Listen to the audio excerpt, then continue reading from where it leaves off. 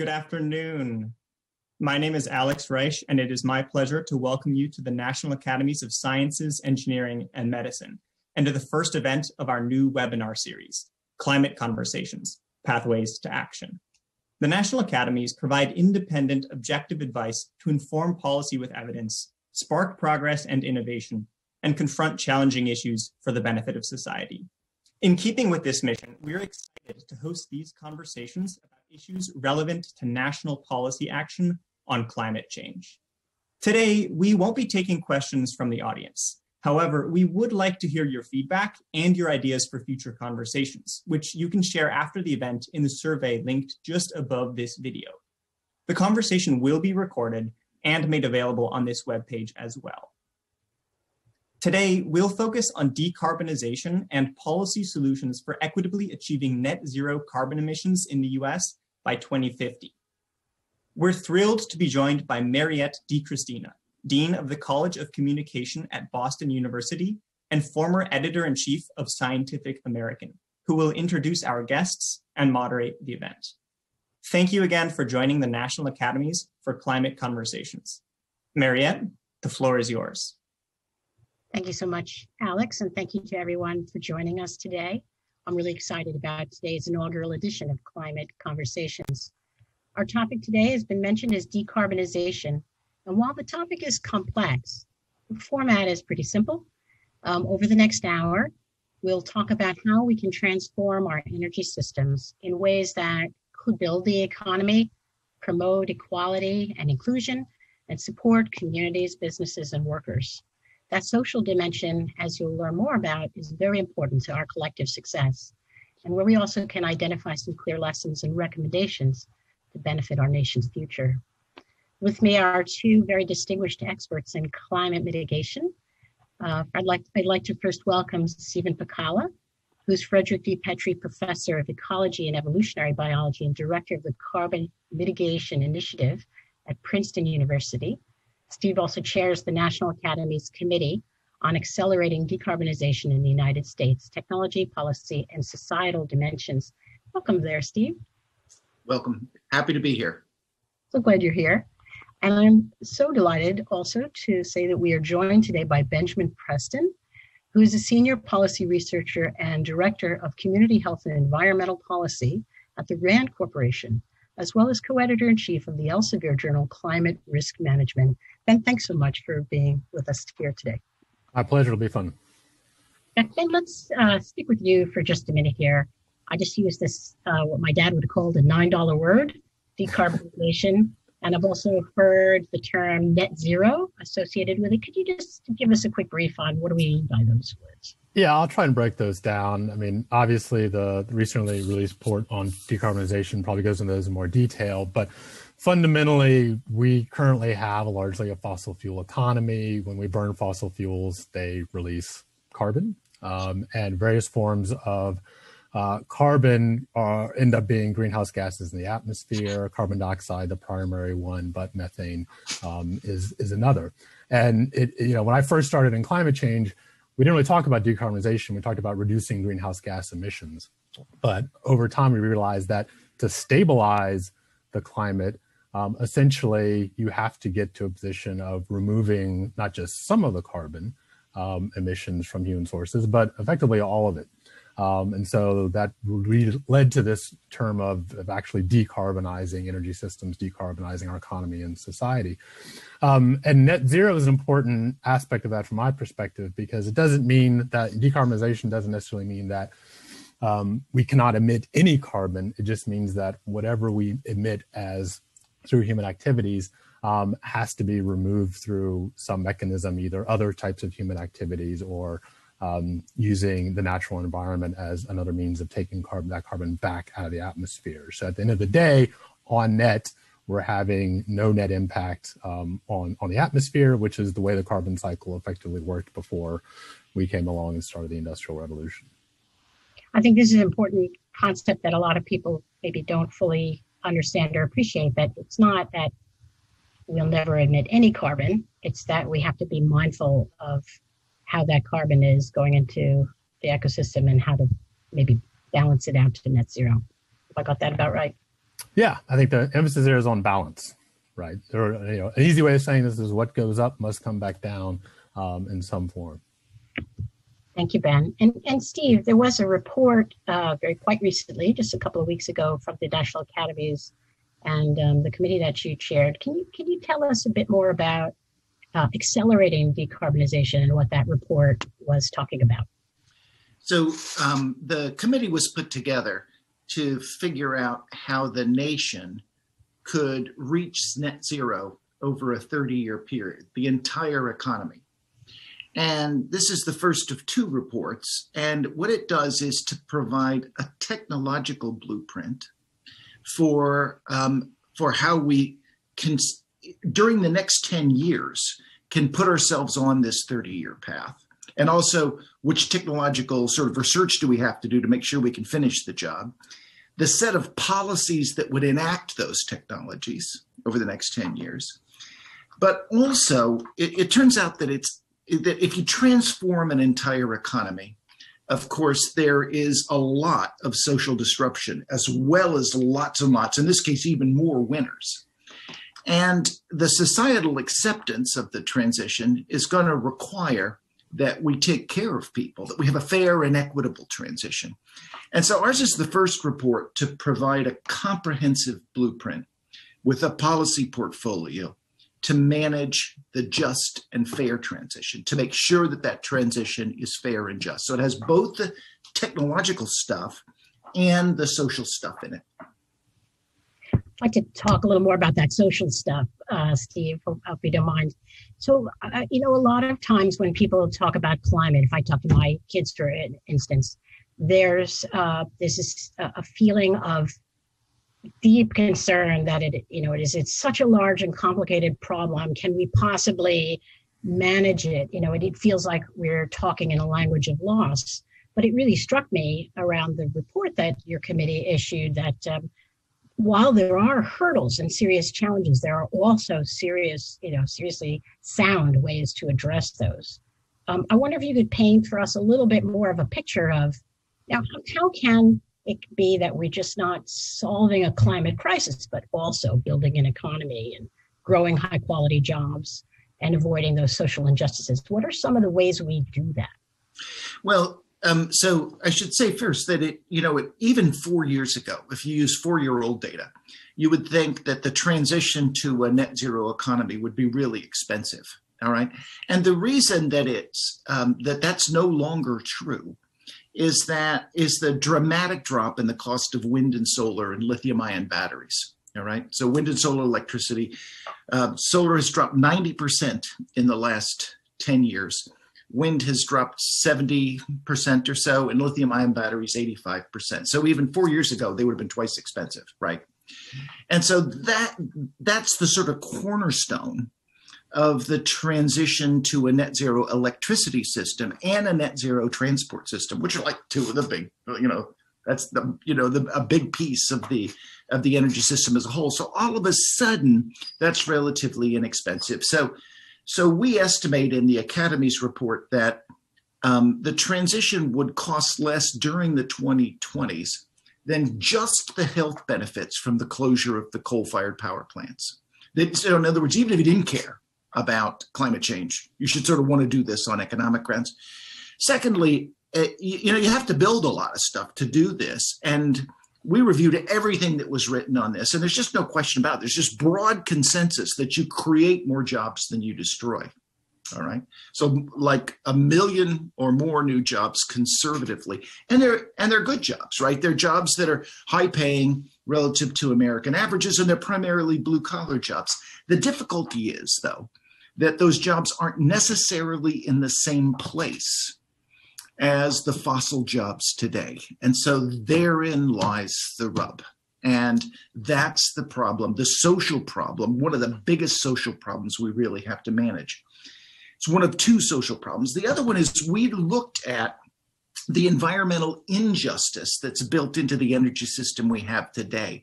And there is a lot of it. I mean, I'm a climate and energy guy, and I was just shocked and appalled at how much injustice is built into our energy system, how much energy poverty there is, how much communities that are low income and communities of color suffer disproportionate effects of fossil pollution and get a disproportionately low share of the benefits.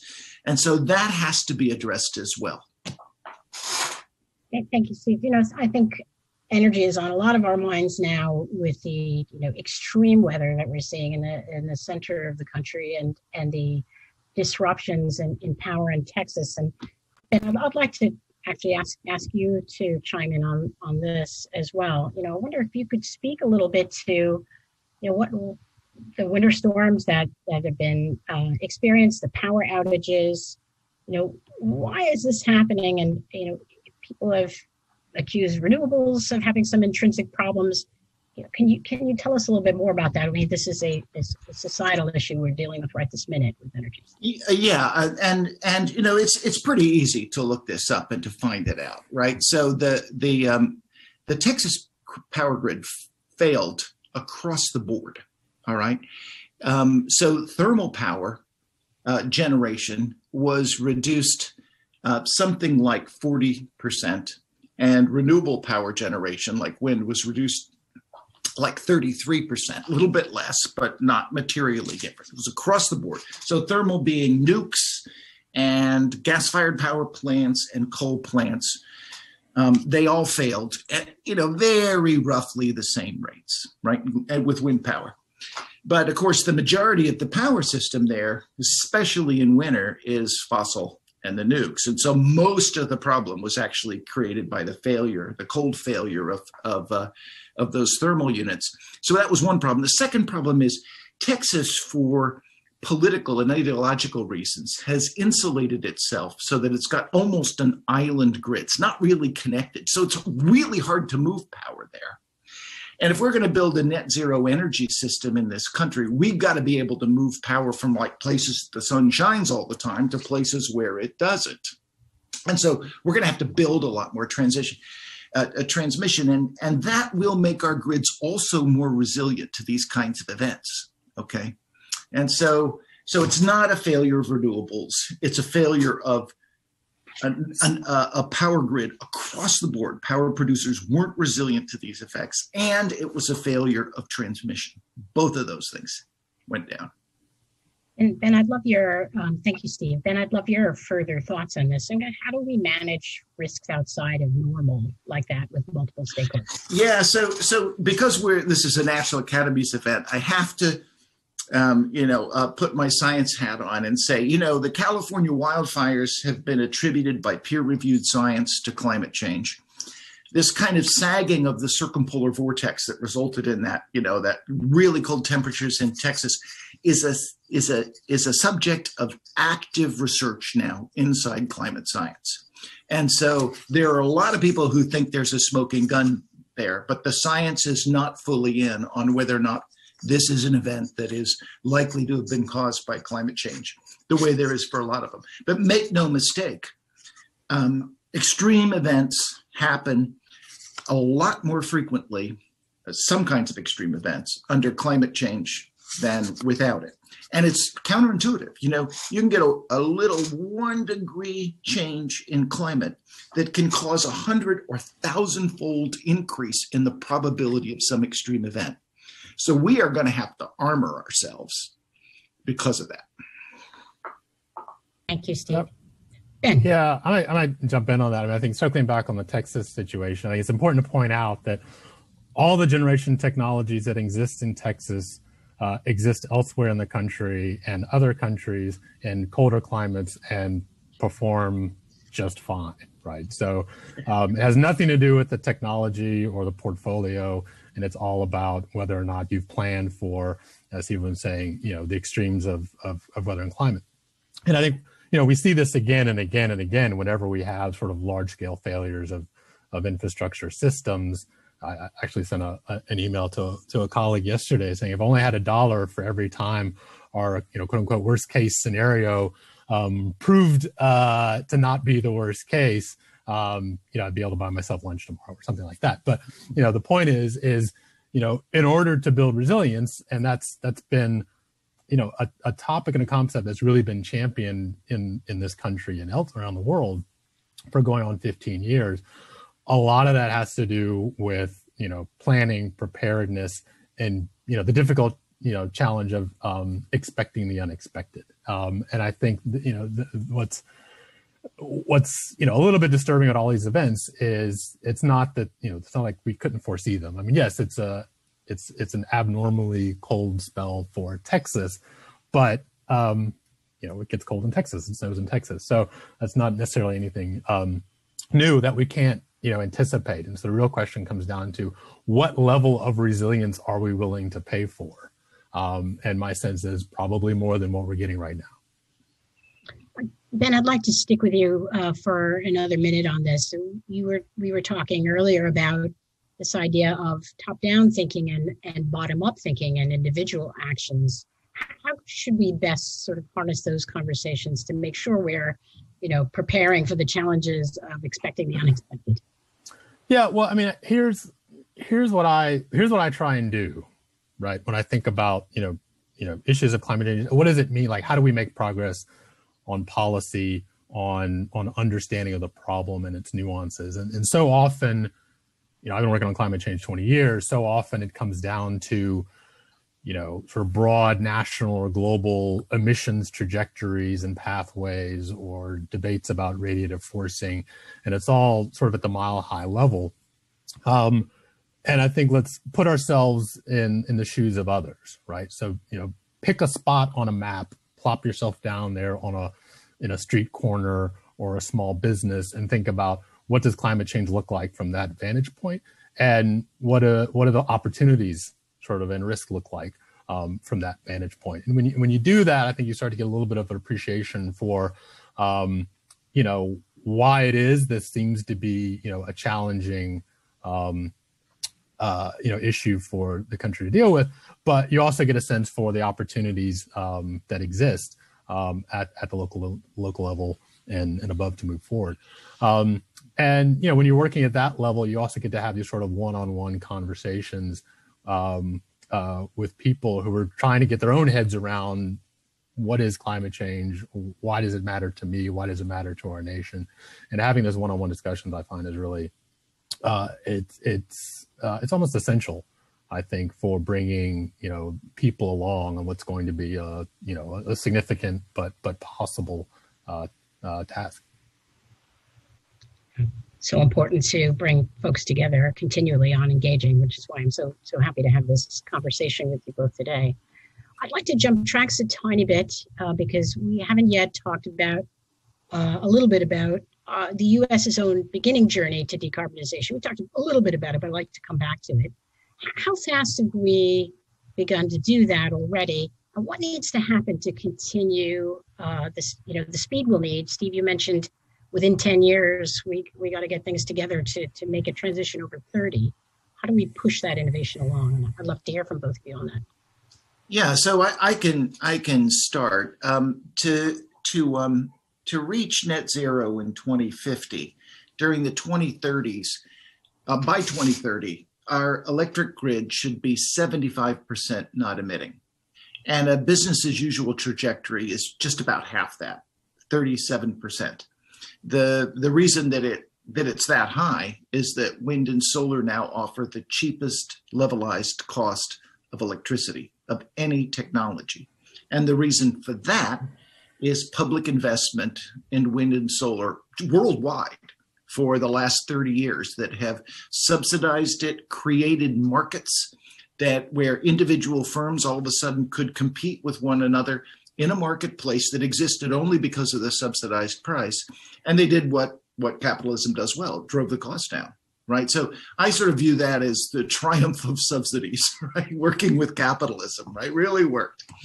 And so we're in that great position there, but we need to double the pace, which means we need to sort of install wind and solar at the all-time record pace in the country for the next couple of years. And then we need to start beating records. Right, and we kind of need to be at double the records by the end of the decade. So it's pretty challenging.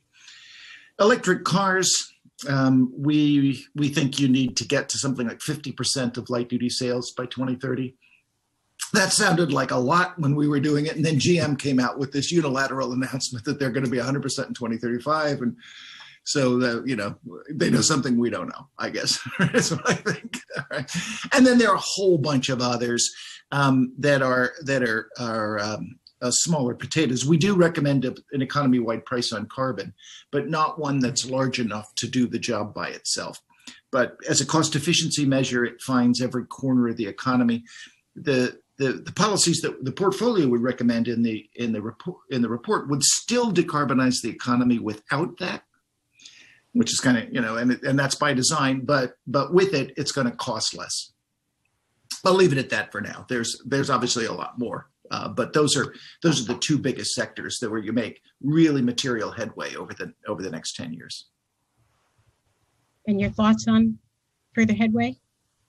Yeah, I mean, I agree with everything that Stephen just laid on the table. I mean, again, I think the big point is there's a lot of different levers that we can pull and a lot of different levers that we have to pull, but some of them are bigger than others, right? So I think the economy-wide price on carbon that really sort of pushes signals down throughout the economy is helpful for triggering action across these different sort of portfolios that we have to tackle: buildings, industry, transportation. At the same time, we're really interested in looking at what can you achieve working from the bottom up, particularly at the state and local level. And in some ways, it's a bigger challenge because there's not just one big a carbon price lever that you have to pull. You have to pull a lot of different things, but really interested in the role of cities and the role that they can play in sort of driving change and incentivizing change and providing leadership and models for moving forward. And what's the role of sort of emerging technology? I mean, sort of the clean tech industry is sort of linking up with, traditional energy generation, energy services. It's linking up with the Internet of Things. So it's this sort of frothy, bubbly, really sort of fascinating space that, will probably be part of the solution moving forward.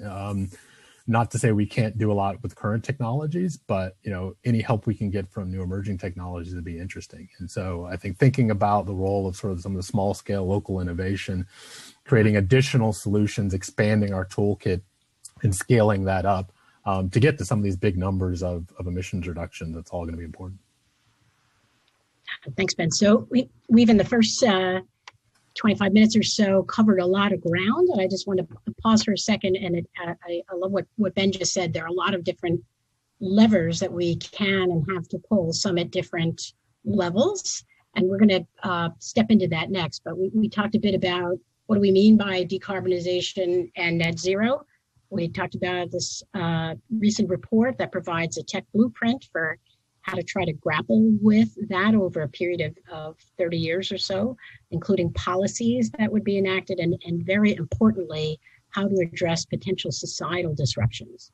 We talked about how it doesn't necessarily have to be expensive, how technology can be a driver along the way, but how we have to, in cyclical fashion, continue to support the advance of technology as well.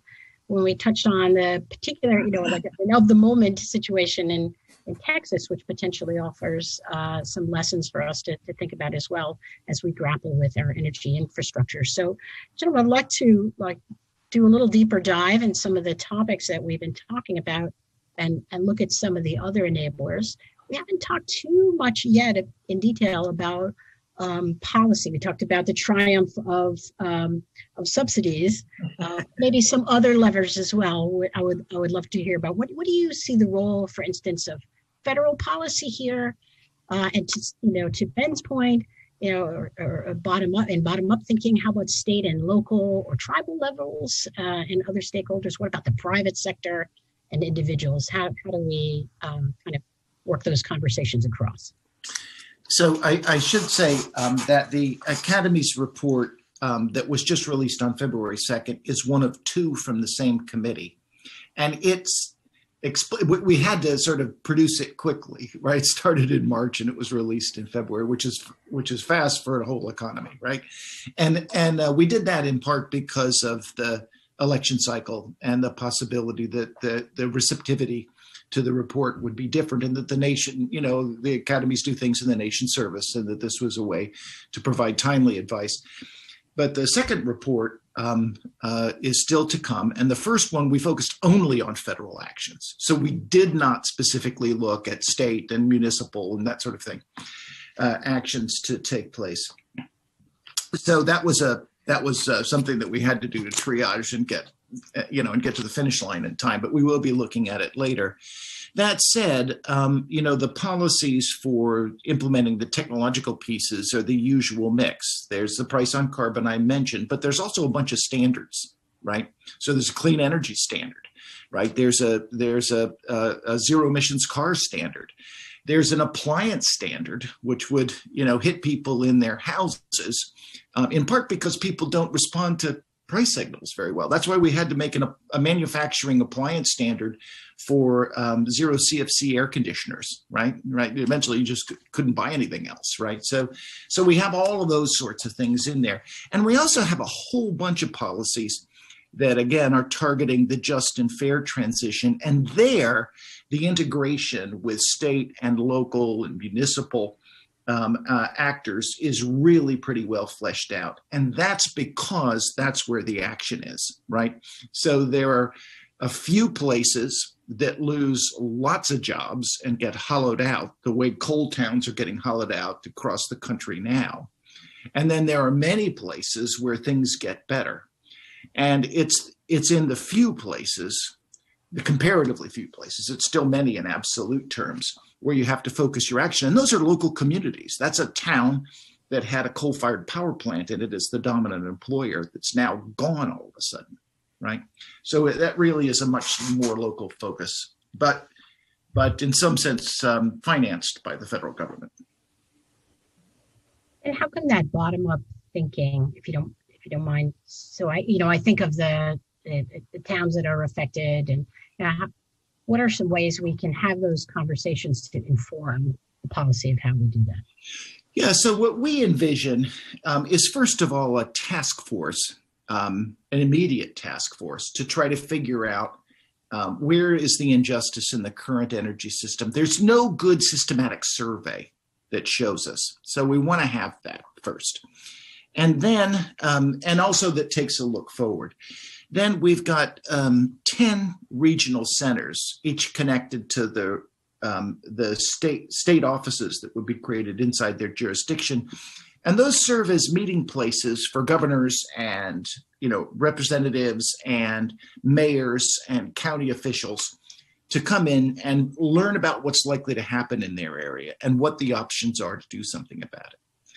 And they administer a series of community block grants where you can apply, like anything from a city of Los Angeles could apply for a humongous one, to a little town could apply for a community block grant with the people necessary to figure out what's going to happen, what they're likely to lose, and when, and what their options are. There's also a program in there for technical assistance to be developed within the DOE, almost like an extension service, right, to help them. And then once they've figured out what to do, then the question is, what are you going to do about it? And the two primary instruments there are an independent corporation called a National Transition Corporation that would be the primary deliverer of funds, working in connection with the Green Bank, which was also constructed to work with community banks. And that corporation is independent to insulate it from the ups and downs of the political process in a transition that has to last 30 years. And so there, what would you do? Well, you would apply for funds to attract new industries. You'd apply for funds to help attract new industries, right? And the capital to build them. You'd apply for funds to retrain workers for those new industries and for other industries. You'd apply for funds for a remediation of legacy infrastructure and so on. And the goal then is to provide all of the workers in those towns with multiple options, both inside their town and elsewhere, with the understanding that there is a big increase in net jobs overall, right? And any further thoughts on this you'd like to share? Yeah, well, I think a couple of things. I think one, And, I brought this up in an interview I did a couple of weeks ago. I think, we have this opportunity to learn from past mistakes and not repeat them, right? So, the U.S. industrial past is filled with, examples where, industries left, were offshored, shut down, and there wasn't much of a safety net in place to protect communities, retrain people, protect livelihoods, and to protect well-being. And so I think a lot of what's, this report that we're talking about, a lot of what's great about it is it actually sort of digs into those issues.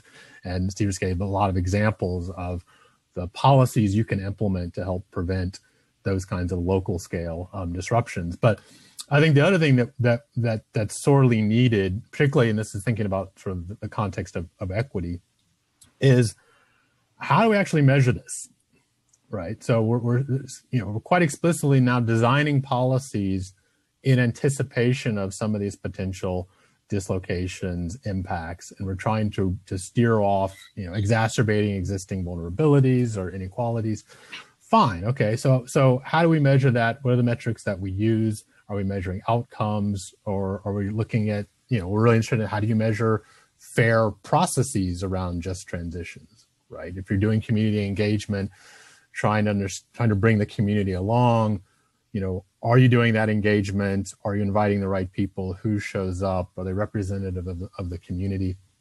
And I think making sure that when we measure and evaluate, the policies that we're pursuing and trying to implement, that we have an end goal in mind. And one of those, sort of proximal ones is, addressing the climate change challenge, reaching net zero, but there's an ultimate goal, which is protecting human and ecological well-being, right? And I think we need to, that's sort of what I use as sort of the rubric against which I judge whether or not, a policy or an intervention is or is not equitable. But again, thinking about how we measure those. So as we start to move forward with policies and programs to address these issues, we actually have some kind of barometer for determining whether or not we're actually heading in the right direction. I want to just double down on that. We have a proposal for a White House office that would both develop energy indicators with a grants program equity indicators with a grants program. So a way to measure this, and that would measure it every year, and then do a comprehensive one every 3 years, and whose job it is to keep track on where it's working and where it isn't, and what works and what doesn't, sort of at the national level. So I really believe in what you say is absolutely critical, and want to endorse that we don't know how to do it yet, right? And the second thing I want to endorse is the need for local community involvement, participation. There need to be lots of voices at the table that have always been excluded from the table. And so when you have a community block grant,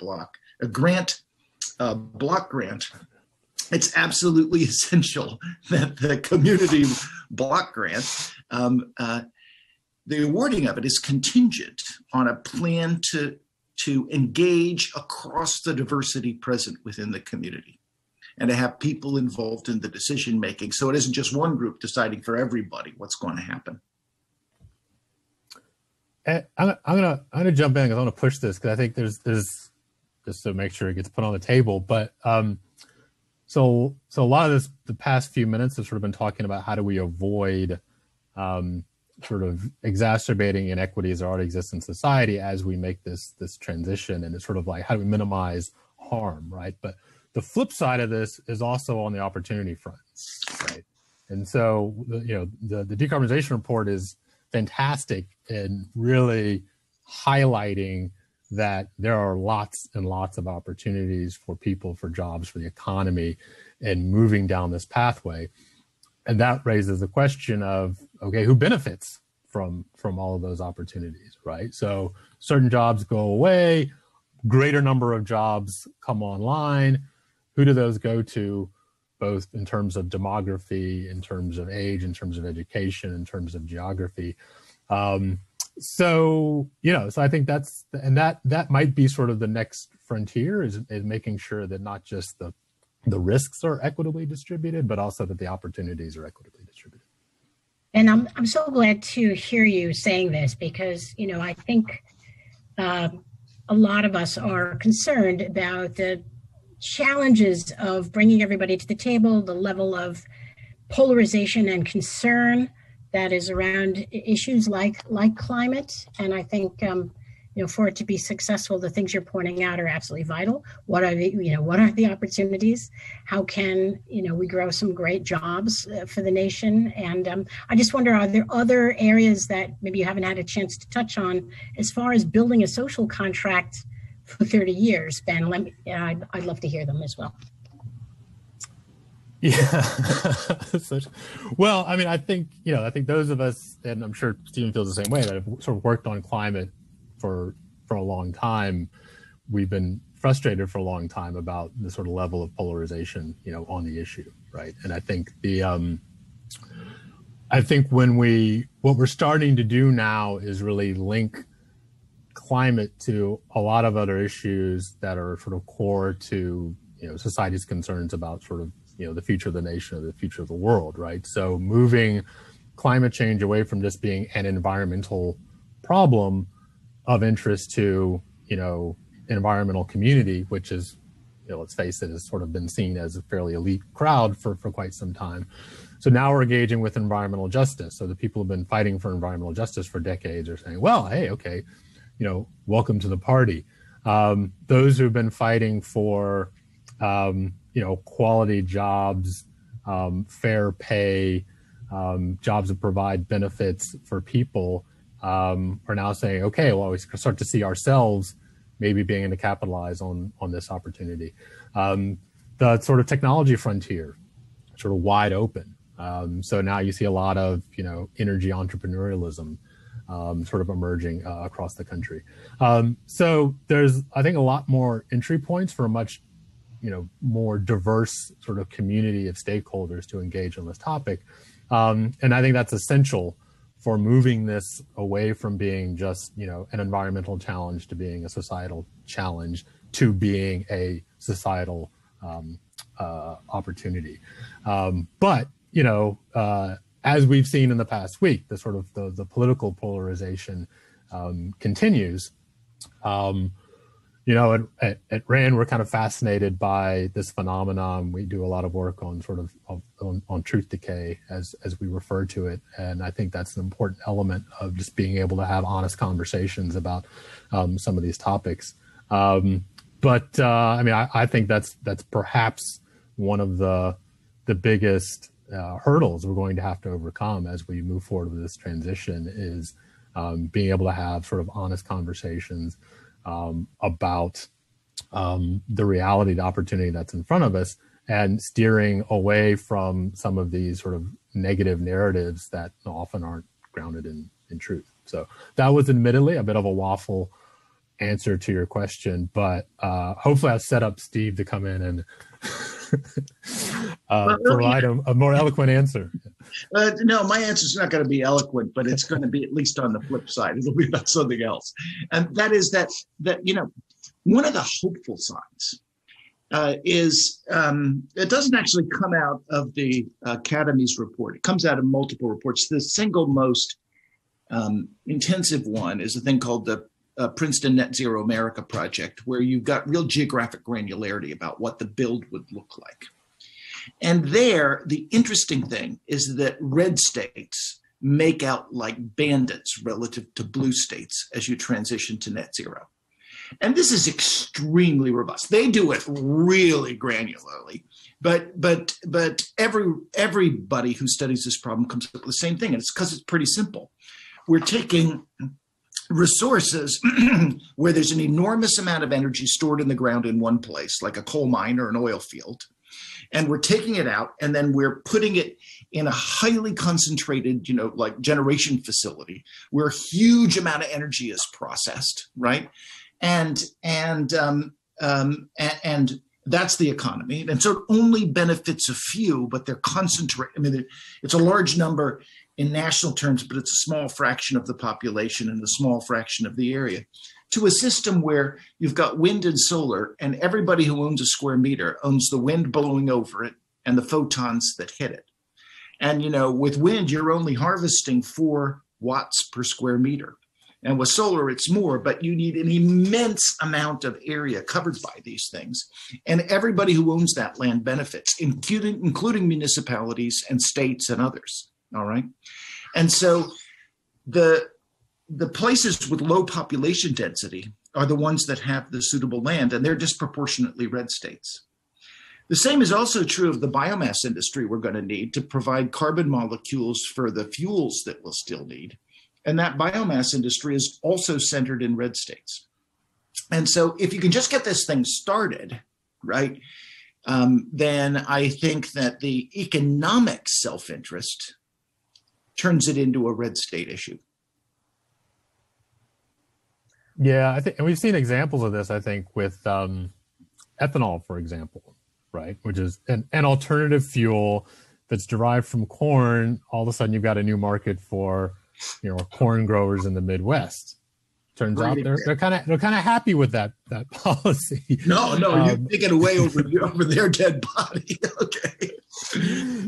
Yeah. So exactly, it's sort of finding these incentives and let them do the work, right? Sort of let the economic opportunities do the work. Sitting around and having debates about magnitudes of climate change and whether or not it's real. We can spend a lot of time that we don't have sort of engaging in that. It's like, let's find the pressure points. Let's find what it takes to motivate people to act. And whether that's, finding agricultural solutions to sequester more carbon that, the agricultural community buys into, or opportunities elsewhere. If that's what works, if it's addressing air quality as a problem as opposed to addressing climate change as a problem, if that's what works, it allows us to move forward with this sort of full portfolio of policies.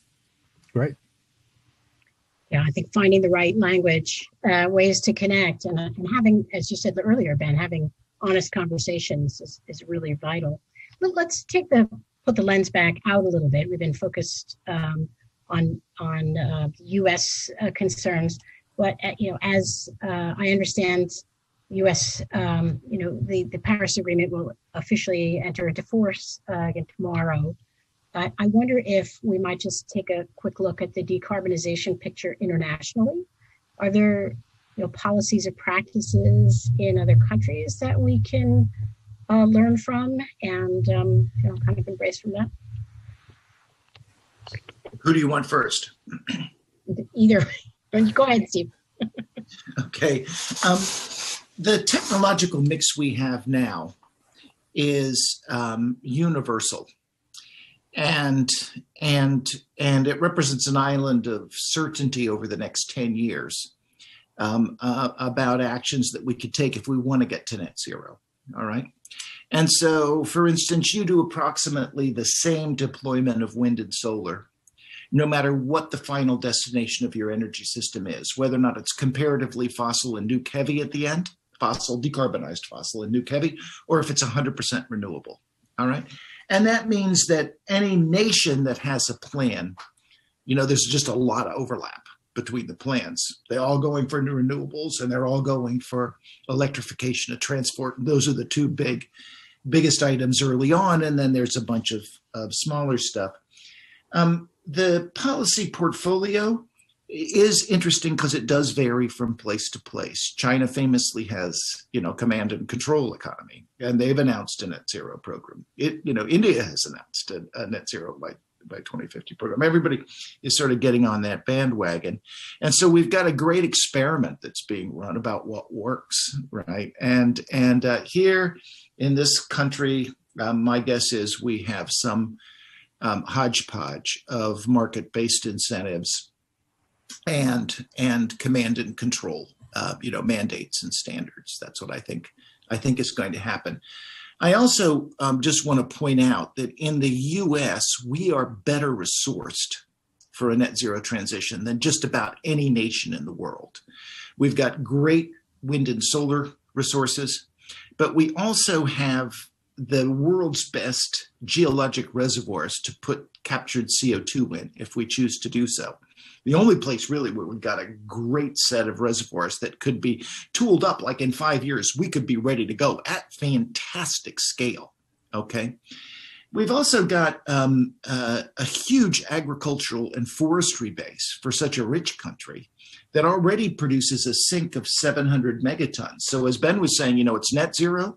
It means we can produce about 1 billion metric tons of negative emissions just with forestry and agriculture, whereas other nations with higher population densities could not.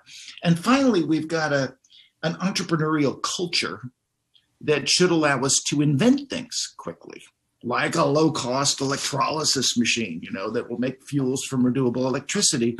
And so for competitive reasons, one can argue that the US is a more competitive economy in a decarbonized world than it is today, even. Yeah, a couple of things on the international front. One is, I think we talk about these sort of energy transitions. That's language we've used for a while. And years ago it was like, how do we start the transition? And it's pretty clear, like it's already started. It's already underway, not just here in the U.S. but elsewhere. And we see, and I think as Stephen just pointed out, a lot of countries are moving fairly aggressively and making commitments. Now they're making commitments, maybe not 10 years out necessarily, but 20 or 30 years out. But as Steve pointed out, like when you have China and India basically saying, yeah, we're gonna hit this net zero target by the middle of the century, how are they going to get there, and how are they counting net zero? We can quibble about that because they probably don't know how they're going to get there. Let's be honest. But I think it's the commitment that's important, because what that does is enable persistence, and I think that's what we see again and again in other countries is persistence pays off. And if you're able to make investments and policy decisions over the long term, despite, policy cycles and political cycles and different parties coming in and out of office, if you can make those long-term commitments and follow a pathway, the costs become, quite manageable. Your economy continues to grow, and you make, continual steady progress on addressing the problem. The other thing that's interesting when we look beyond our borders is, this stuff's getting real, in part because of, where Europe in particular is going. So, the moving forward with, border carbon taxes and carbon tariffs, that's going to hit international trade pretty darn soon, as far as I can gather. And that means where, imports and exports and the movement of goods around the world is going to increasingly be subjected to, consideration for carbon footprints of goods and services are being produced. That affects costs, and that affects, competition. And as soon as that starts to kick in more holistically, that again becomes a major driver that can move toward decarbonizing, entire supply chains, potentially. So I think it's really important we raise this question because, we can talk a lot about what the U.S. is doing in decarbonization in the U.S., but it's not, disconnected from the rest of the world environmentally or, economically. And there's a lot that the U.S. can do to sort of push the rest of the world and capitalize on the opportunities. But the U.S. is probably going to get pulled in some areas as well. Yeah, thank you. So we've just been talking a little bit about, there's a second report coming with further information on pricing standards, clean energy policies, and many others.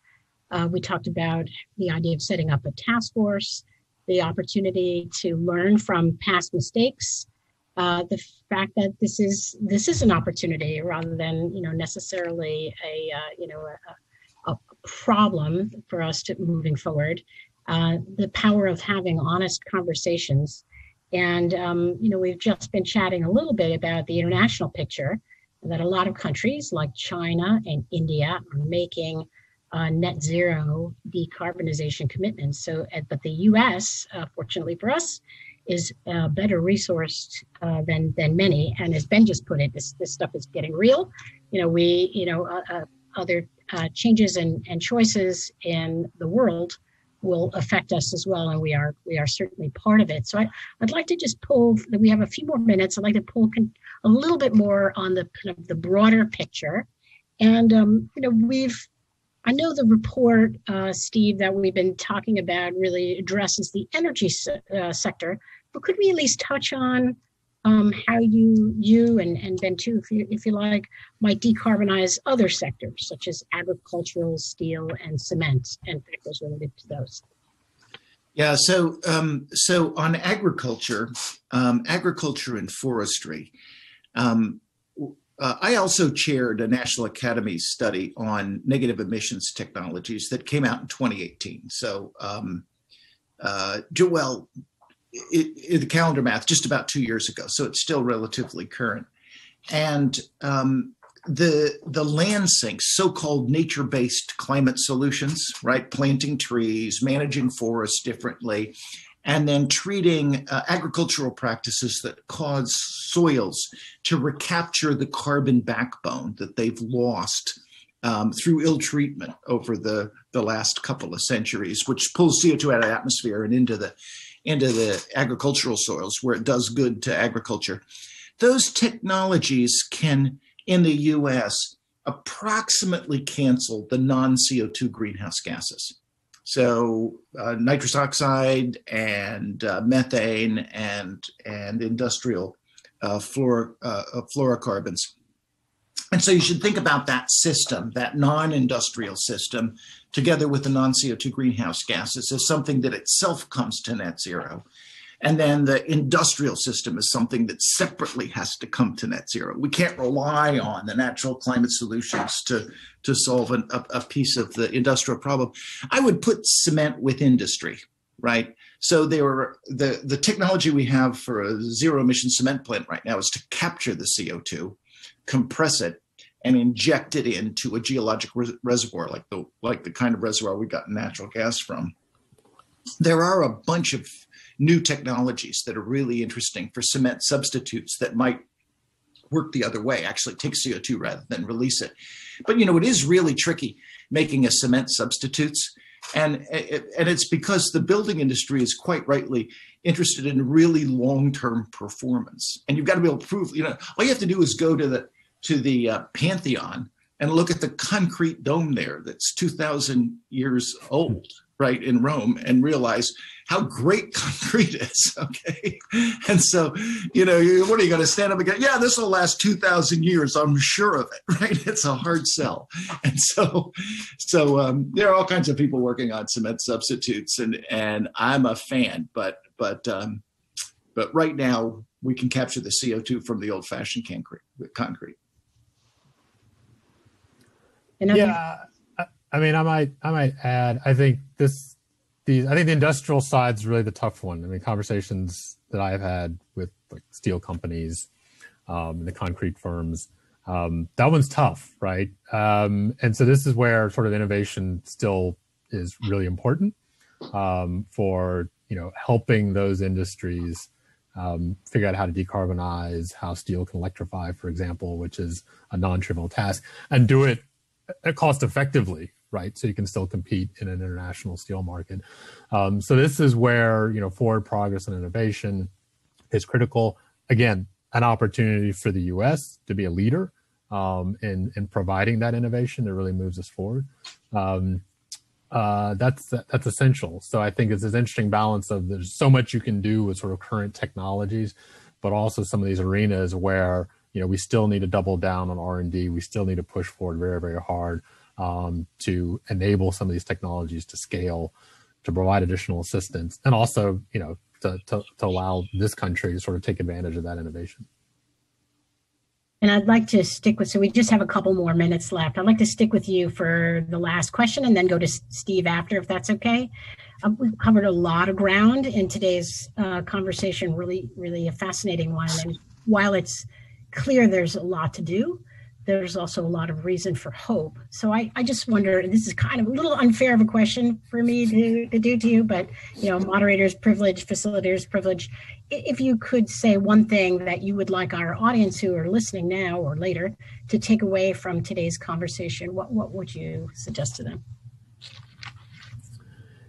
Yeah, I'm gonna. I mean, I'm gonna double down and circle back on the equity thing, right? And so, I raised this issue earlier that human and ecological well-being should be the sort of benchmark by which we measure progress, and I think that's the message I would like to leave people with. So, as you think about sort of risks and opportunities, think about those criteria as being ones you use to measure what is a good technology, what is an appropriate pace for climate action, because at the end of the day, that's what we're trying to deliver.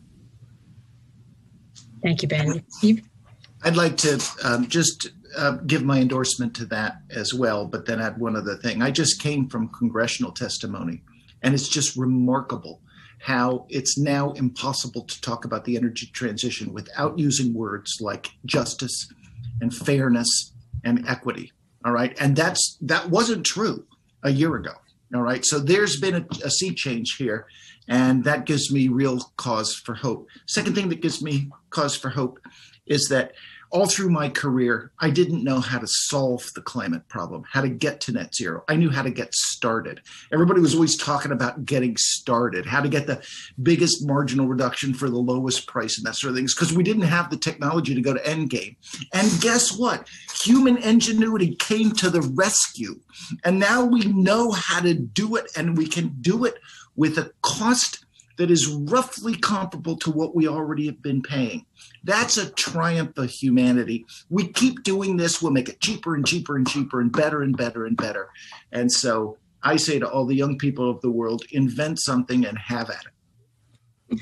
Thanks a lot, Ben and Steve. That was a terrific conversation. Alex, I want to bring this to a close, and please pass over to you, and thank you. Well, thank you again for joining the inaugural climate conversation from the National Academies of Sciences, Engineering, and Medicine. I want to thank Ben and Steve for sharing their perspectives, and to give a special thank you to Mariette for her excellent moderation. The conversation was recorded and should be available for viewing on this same webpage starting tomorrow. For our March climate conversation, we'll talk about climate change and health almost exactly a year after the first lockdowns for the COVID-19 pandemic began in the US. If, when you registered for this event, you indicated that you wanted updates, we'll make sure that you get updated information about the participants and date and time for the March event. We'll also share that information through our Climate at the National Academies newsletter, which you can also sign up for above this video. As a final reminder, to share your feedback on today's event or your ideas for future events, please see the survey link also just above the video. Thanks again to everyone who tuned in to join us today. And again, thanks to Mariette, Ben, and Steve for sharing your expertise on this, and more importantly, your time. We know how precious that is these days. Lastly, thank you to the climate communications team at the National Academies and to everyone behind the scenes who supported today's event. We're really excited to continue this conversation through more events like this in the future. Thanks for joining, and have a great day.